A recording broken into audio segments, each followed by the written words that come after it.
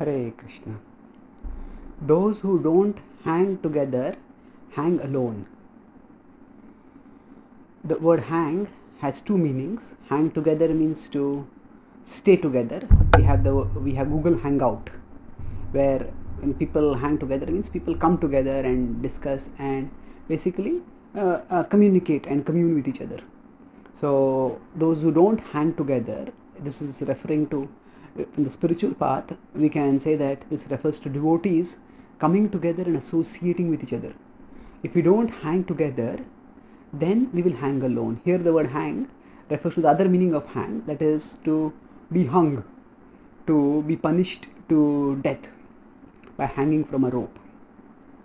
Association is a cardinal principle of bhakti.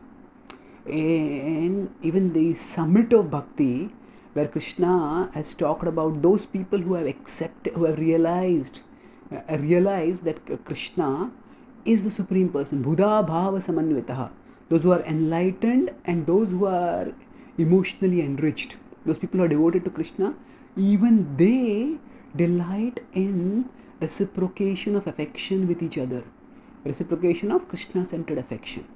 So in 10.9 in the Bhagavad Gita, Krishna says, Macchittah madgatah pranah bodhayantah parasparam kathayantascha mam nityam tushyanti cha ramanti cha. So Krishna says, Macchittah madgatah pranah.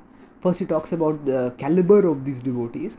Their consciousness is fixed on Krishna, their life is devoted to Krishna, and bodhayantah parasparam, they discuss with each other, they enlighten each other. Kathayantascha mam nityam, constantly they relish my glory.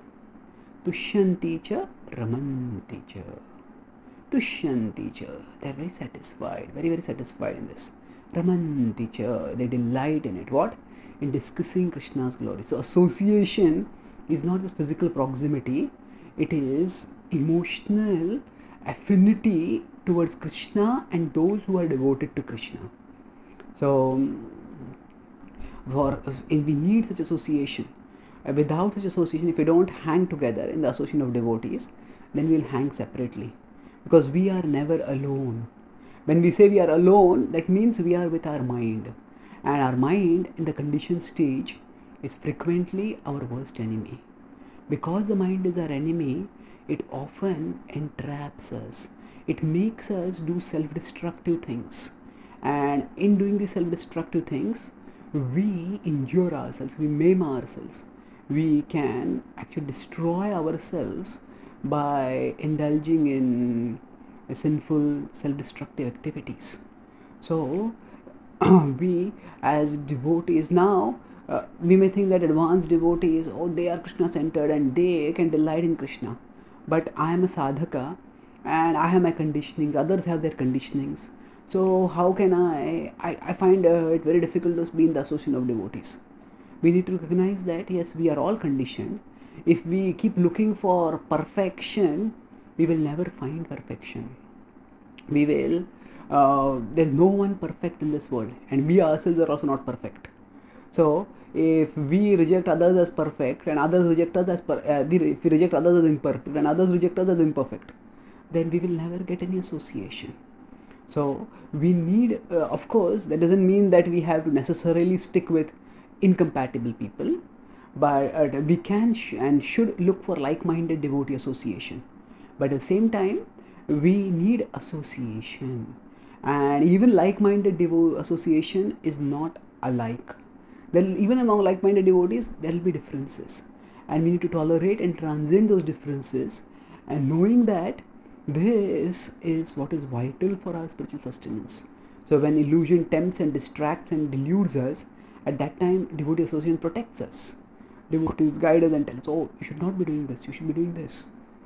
And further, that is the negative side of the protection.